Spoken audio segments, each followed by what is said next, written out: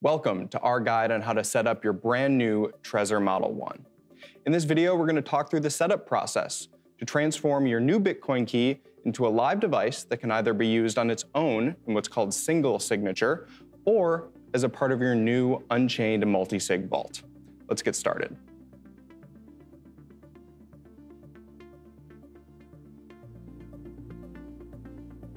To start, after you take your device out of the packaging, your very first step is going to be to download a software program called the Trezor Suite.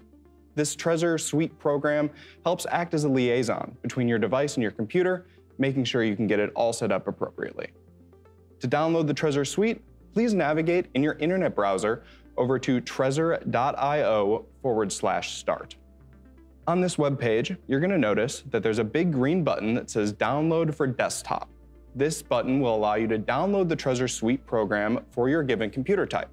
Now in this video, I'm on a MacBook, so for me, it would download the type of Trezor Suite that's compatible with my Mac, and that would show right after I'd press the download button. Let's go ahead and open up the Trezor Suite now. All right, when you first open up the Trezor Suite, it's going to be prompting you to connect your Trezor device. So at this point, I have my device out of the packaging. I'm going to go ahead and use the USB cable that came with the device to plug it into my computer. Now this step is important. You do want to make sure that you can successfully plug your device into your computer. A lot of different computers have different ports and adapters, so you do want to make sure that you can use a USB port on your computer to plug in your Trezor device. When you plug in your Trezor, the software program Trezor Suite is going to tell you that your device has been detected, and you're going to notice it on the screen. Let's check it out here.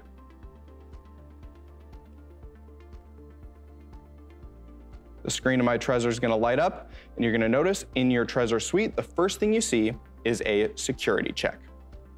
Now, this security check is going to make sure that you know your device wasn't tampered with before your device got to you.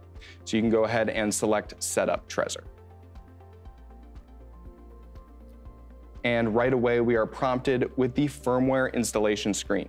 Now, at Unchained, we do recommend downloading the Bitcoin-only firmware.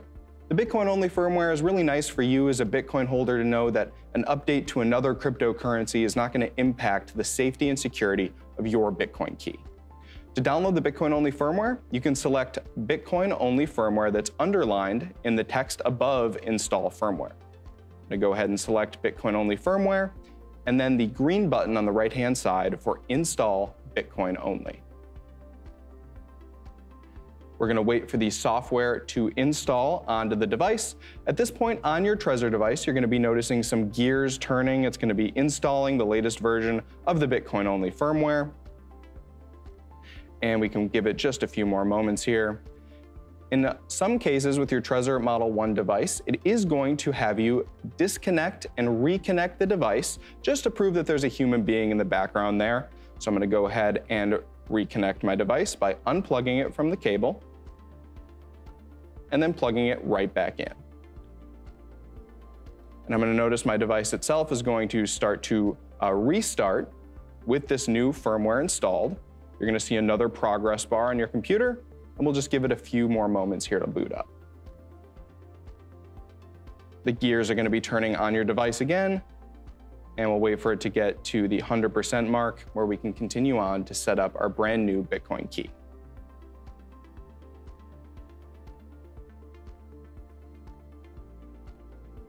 All right. After the firmware installation is complete, in the Trezor Suite, you are going to see a green button down on bottom underneath the progress bar that says Continue. We're going to see that here. Perfect. I'm going to go ahead and select Continue to move on in the process. The next step is going to be the screen that says Create a new wallet or restore one from a backup. Now this is really important.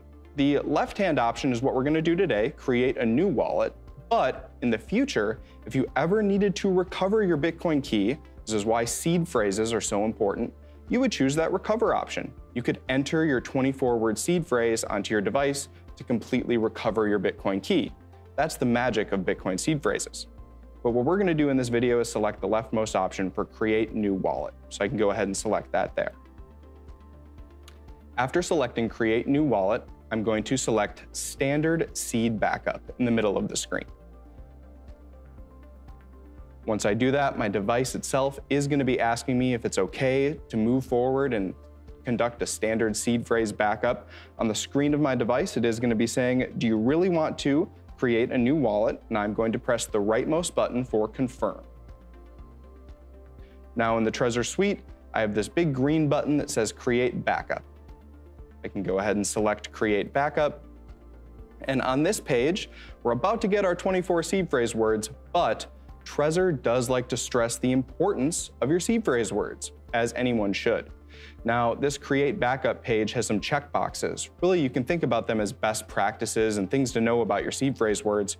Going from left to right, we have your seed backup lets you recover your funds in case of Trezor loss or damage, kind of what I was talking about earlier with that recover wallet option. The middle box says never take a picture or make a digital copy of your backup. This is incredibly, incredibly important. While it's convenient to snap a photo of your seed phrase words instead of writing them down, anytime your seed phrase words are exposed digitally, that's an opportunity for somebody to steal your Bitcoin key. We want to avoid that at all costs. On the right-hand side, you see store your seed backup securely and never share it with anyone. Kind of goes hand in hand with that previous middle box. You never want to let your seed phrase words get in the possession of someone else. I'm going to denote that I understand all of these boxes and their messaging by clicking on each one of them. And as I do that, the Begin Backup button down on bottom is going to turn green. I'm going to go ahead and select Begin Backup. Now at this point, on my Trezor device, I'm going to start to see my new seed phrase words, starting with my very first word. I'm going to start to write down these words in order 1 through 24 in the little seed phrase recovery booklet that came with my device. In your brand new Trezor Model One package, you are going to receive 2 of these backup cards. They give you one as an extra, just in case, maybe you have a typo and you're writing it down the first time and you need a new booklet to use. When you're doing this for the first time, just use one booklet. Recording the 24 words in order 1 through 24 one time is going to be the way to go. I'm going to start to write down these words now for myself, for my new Bitcoin key.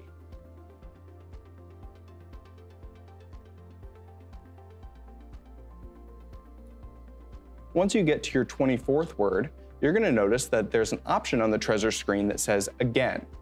This is really important. It gives you the opportunity to go through your entire list of 24 seed phrase words one more time. You want to check for any inaccuracies, make sure you got everything down correctly, so you can go ahead and examine all of your seed phrase words one more time. After confirming all of my words one more time, I now see that I have a backup successful message in my Trezor suite, and I'm now prompted to move on to setting my PIN. So right here, we can take a quick pause. Those 24 words are the most important thing you can do for your Bitcoin key. Getting those down, having them physically secure, again, is extremely important. But now we can also add some additional physical security to the device. What we can do is set a unique PIN that can be set for the device that's needed to unlock the device in the future. Every time you go to plug in your Trezor, you need to enter this special PIN in order to work the device.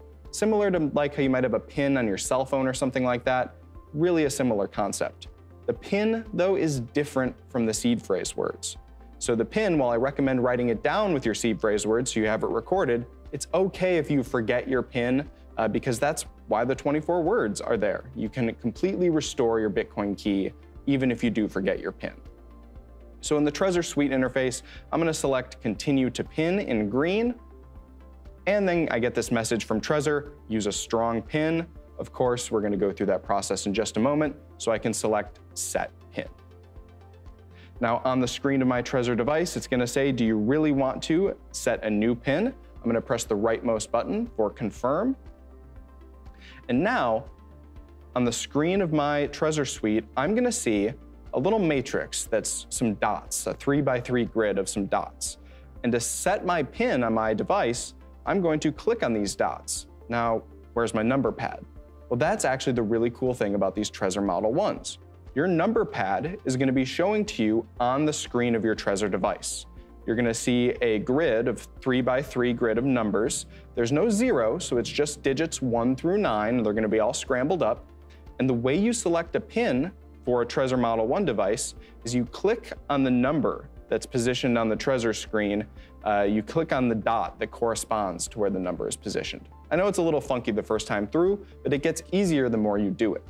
So for example, if I wanted to do a pin of 1, 2, 3, 4, I don't recommend doing this at home, but it's going to be easier here for me to show you this example.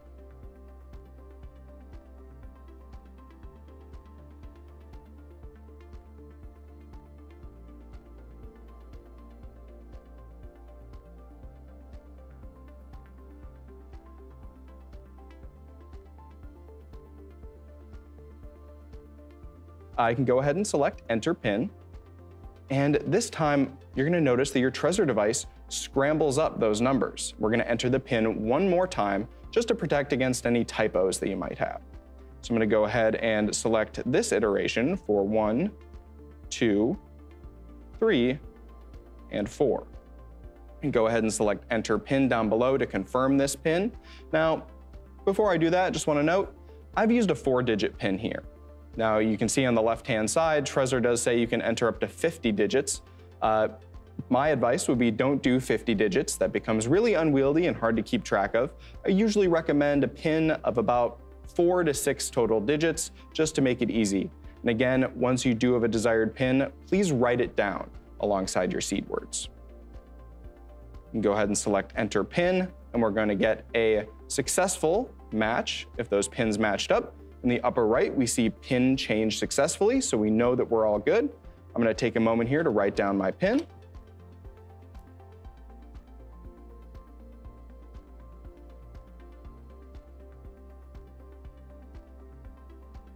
All right. Now in the Trezor Suite interface, I am going to move forward by selecting Continue.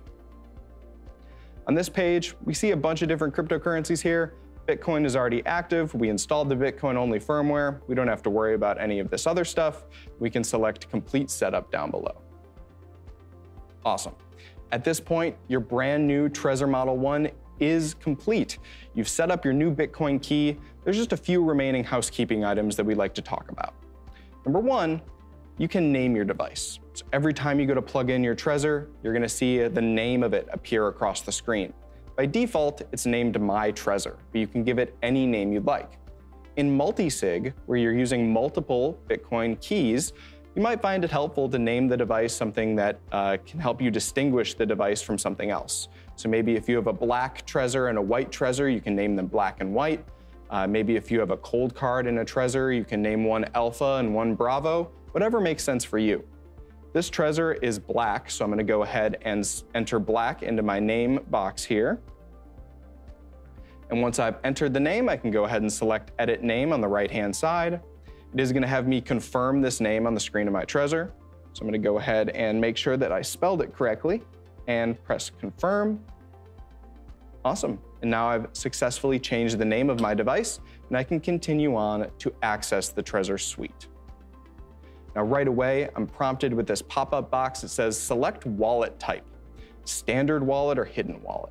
We always recommend sticking with a standard wallet. If you're using multi-sig, we don't need to get fancy with a hidden wallet because multi-sig is already helping us eliminate all single points of failure. We don't need to inject another single point of failure by setting a unique passphrase. If you do want to learn more about passphrases, I suggest you go do some of your own research and see if a passphrase might make sense for you if you're using one device and what's called single sig to secure your Bitcoin. But again, that is another single point of failure. And if you're using multi-sig, you don't have to worry about that. So let's go ahead and select Standard Wallet. And perfect. I'm all set to go with my brand new Trezor. And word to the wise, if you do want to avoid that pop-up in the future, the Standard Wallet, Hidden Wallet pop-up, it's really nice to go to the upper right-hand side of the screen to the little settings box. Looks like a gear, kind of. You can select Settings, and then Device in the middle of the screen. This is also where you can go to check your backup words, and maybe we'll save that for another video. You can also reset your PIN on this device settings screen. But what I recommend users do is scroll all the way down to where it says passphrase, which is that hidden wallet. Just press the little toggle on the right-hand side to turn off the passphrase ability. On the screen of your Trezor device, it's going to say, do you really want to disable passphrase protection? You can go ahead and press confirm. That way that pop-up won't appear to you every time you go to plug in your Trezor device. Let me go ahead and click on Dashboard, and perfect. You are all good to go with your brand new Trezor. If you're using this in multi-sig alongside another new Trezor, you can follow the same exact procedure. A different set of seed phrase words will be recorded, but you can use the same PIN if you'd like, just to have one less thing to manage and keep track of.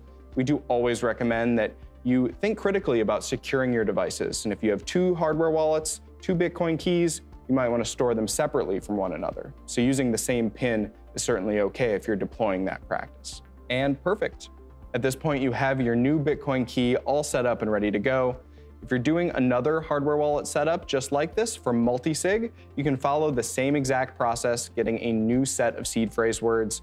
You can even set the same PIN if you'd like, just to have one less thing to manage and keep track of. If you do set the same PIN, you want to think extra critically about separating your devices and securing them separate from one another. It's generally our guidance when it comes to your multi-sig Bitcoin keys.